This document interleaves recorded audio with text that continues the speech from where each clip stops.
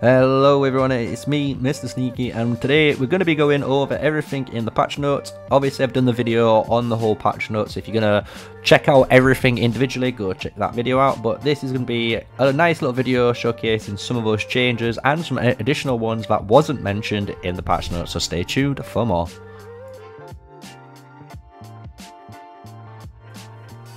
Hello everyone, so yes, it is the patch as landed. As you can see, we're in the game.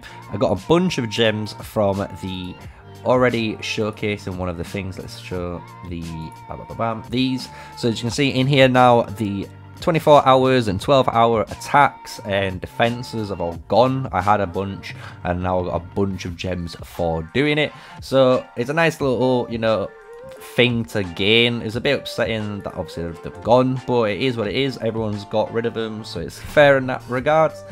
So that's one of the changes in the game. If you're obviously logging in and you're wondering why you've got so many gems, that's probably why.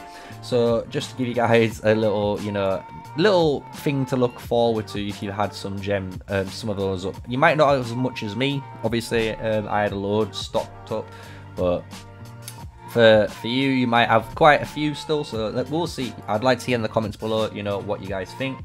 So before we go into everything in these patch notes, remember guys, hit the like, comment and subscribe to the channel. Obviously it helps massively. I do need more subs. Obviously from the analytics, 70% of you aren't subscribed, but you're watching the content. So it's, if you love watching the videos, you can just hit the subscribe button and hit the notification bell, and all my content just comes up on your feed, so you don't have to try and search for it. It will always come up and you can stay up to date with everything that comes out, right? So with the patch, let's go into one change that came into the game that hasn't been announced really, and it's to do with in certain settings. So if you go into the policies area, if you look at the bottom now, there's this little COD button. Same if you go into, for example, your research, it's there as well. And there's a few other areas you can find this in, and it gives you the ability, when we go onto it, to check out when it loads up. If you're on the PC, it will load up a web page and it'll be a guide of what's going on, right?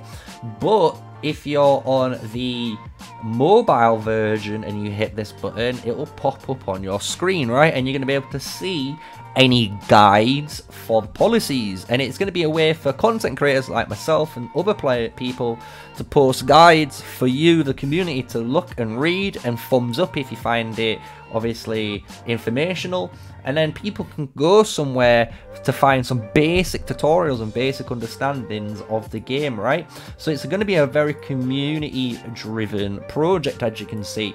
So that's going to be obviously in the game from now on. It is obviously a few other areas you can see this, but that is one change I think is a really good change to add into the game. It's a really good thumbs up, and it was added in this patch.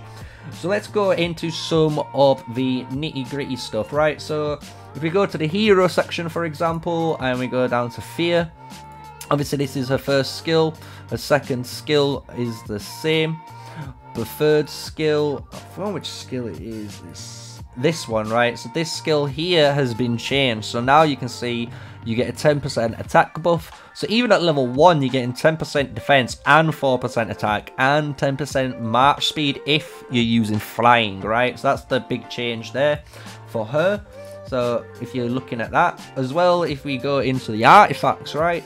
Look at the artifact, and this is Dragon Scale Armor. So as you can see, it grants a boon shield now. So if we go to the details and we can look at what it's doing, you can see it's a boon shield factor 3300 for 10 seconds, and you get keyed for 10. Passive, your Legion gains ranged resistance when the wielder gains a shield through rage skills, right? So you gain this as well. Really cool effect to have. You can put it on obviously Madeline and get a bunch of shielding from that way. Even Elena, for example, you're going to get a load that way. So we'll soon see how effective this is going to be now in the open field. It's going to probably shake up the meta, right? Obviously, there's a few more artifacts that got changed with the similar nerf, or nerf, I should say, change. So if you want to check those out, that's where you can look at them. However, if you're wanting to check out the new artifacts, the way to do it from now on is, because obviously the artifact change, if you're wondering guys, if you go in here and click the artifact. Before, if you hit the probability table, it was allowing you to see, as you can see, like the Bloodbane banner and the breath, and a lot of this stuff that was entering the game entered straight into this pool, and you was able to get it, right? So you was able to see a lot of the artifacts this way. However, obviously, this has changed now, and they've changed the probability table for the artifacts. So we need to find a new way of looking at them, and a really good way, and thanks for Hulkdom Gaming for putting this in chat, because it's one thing I never knew you could do. But I remember it's a very similar system to Rise of Kingdoms. You can do the exact same thing. So I'm kind of a dum-dum for not doing it, and it's a big tip for you guys. Is if you click on the artifact that you have equipped to any of your heroes on the hero screen and click replace, when you go down to replace now, you can see everything that's not owned. And because it's not owned, it's really cool, because now we can see the 2 extra artifacts here, right? So this is the new Infernal Flame artifact that's going to be for the mages, right? It's going to be a really cool artifact. So let's go back to it. It's going to give you, at the moment, it's not showing you any max skills because we don't have it unlocked, so we can't see. But as you can see here, you do a damage factor of 1100. The effect duration is for 3 seconds. And then your passive is your Legion gains Magic Keen, which when the wielder inflicts Scorch on the enemies. So if you have fire mages like Lilia, and I'm guessing in the future they're going to be bringing out some more fire mages to inflict Scorch, you can put this artifact on them, and it's going to give them Magic Keen. And Magic Keen is a 15% attack buff for 5 seconds. So it's going to be a really powerful artifact. At the moment, it's obviously a very pay-to-win artifact, I will say. And I'm obviously going to be open to admit it, just because it's only fitted for Lilia right now. But in the future, like I stated in my patch video, where they're moving Kanara out of the gold chests, they might be moving her to the wheel potentially. This new mage that they might be bringing out to fill the last legendary mage slot, so there's 2 for a free-to-play player to pick from, and will be the wheel commander, might be a fire mage, right? So it makes sense if there's a fire mage come in and there's a fire artifact for that mage. Obviously, you don't want to account Lilia, because Lilia is something behind a paywall, and because she's behind a paywall, she's not accessible to all players, and that's why it's a very you've got to be very, you know, critical of when you're choosing artifacts and what's in the game and what might be coming into the game, right? So this artifact I do really like. It's a really good artifact. Obviously for Lilia it's going to be OP, but for the future with more fire mages, it's going to be a really powerful artifact that you're going to be wanting to use, right? So now you have the choice to pick Infernal Flame for Scorch based fire mages, and then you have Phoenix Eye, which is more tailored to the ice mages, right, which are about burst. So it's a really cool effect. When you go to the second new artifact, this is the flying PvP tank one. So it is a 1 minute 30 cooldown, 600 rage, compared to the other one, which is a 1600 cost rage, just to put it in perspective, right? So this costs us almost a third of the cost. You give 3 boon shields to a selected friendly legion, right? So you can give yourself and 3 allies, or 2 allies potentially, a shield. The boon shield, as you can see, is as states, and it's a very powerful shield effect. So it grants, it doesn't tell you how many seconds. This is a little bug. They're going to update this. I hope anyone on screen in the dev team is watching. But the passive grants 1 stack of Mark of Judgment, and this is a really cool effect. Every Mark of Judgment you gain, as you can see here, deals the damage dealt to the target legion.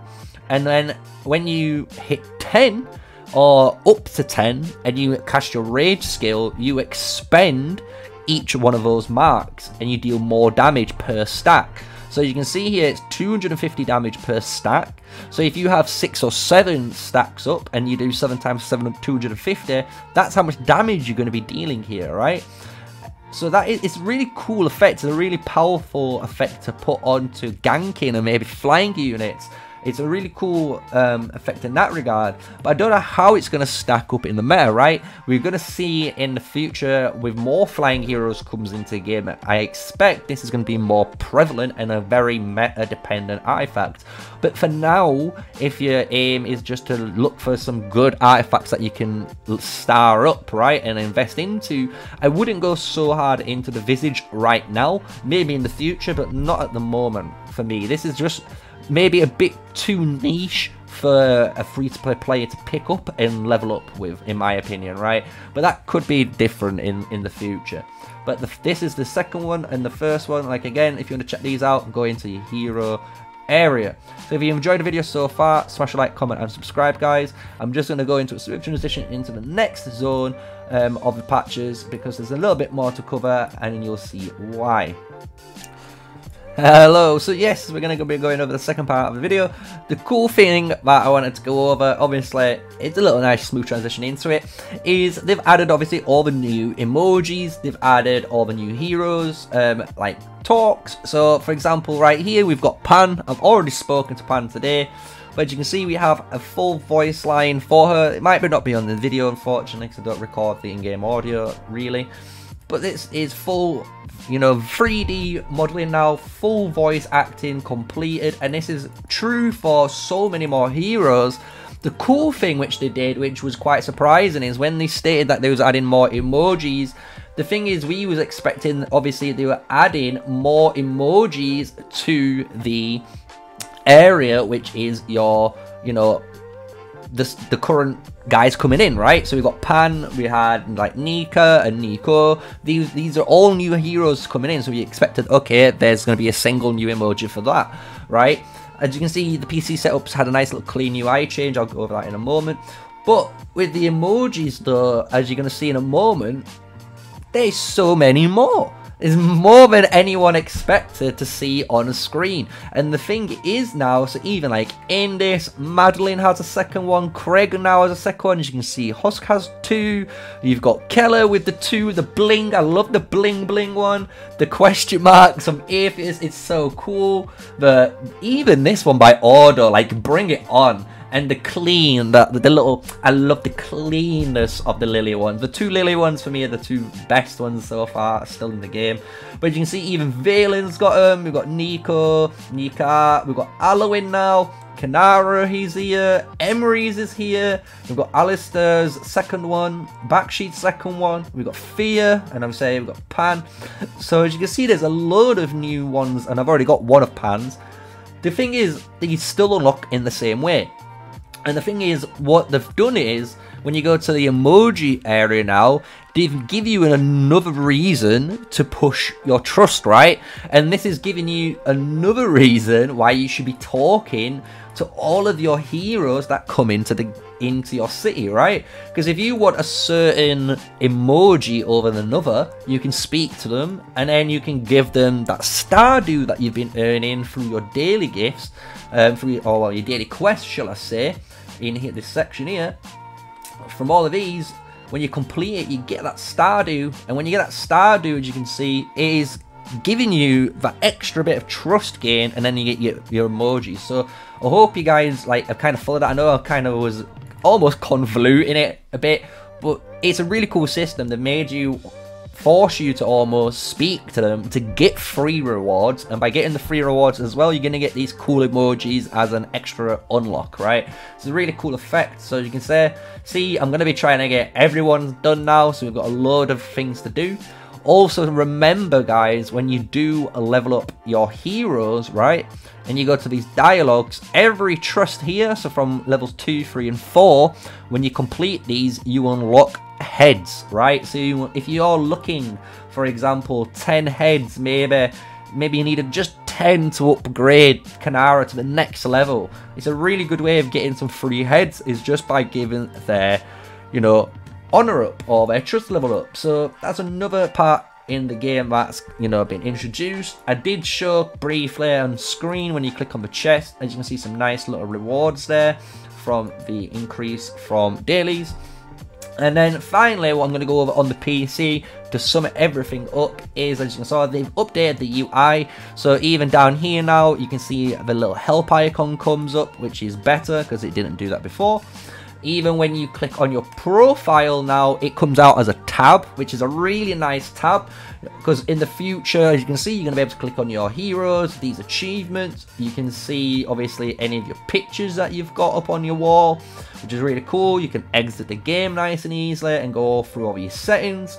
So they've cleaned up, as you can see on screen, the PC client, which is a really, really nice feature for me. And that pretty much sums up the video, guys. That's everything you're going to need to know on the patch that's been updated visually that you can see. Obviously, there's a bit more of the data context that I haven't gone over, but again, that's all covered in the patch video that I did yesterday. So if you enjoyed the video and we're at the end of it, hit the subscribe button, like, and comment below what you think so far to these changes. Obviously, there's one more change I haven't covered. I'm going to be doing a special video on that, so don't worry. And I know you guys are probably screaming in the comments about unions. We are going to be going over that. They are in the game again, as you can see, but that's going to be a separate video. So till then, peace out, guys, and catch you in the next video.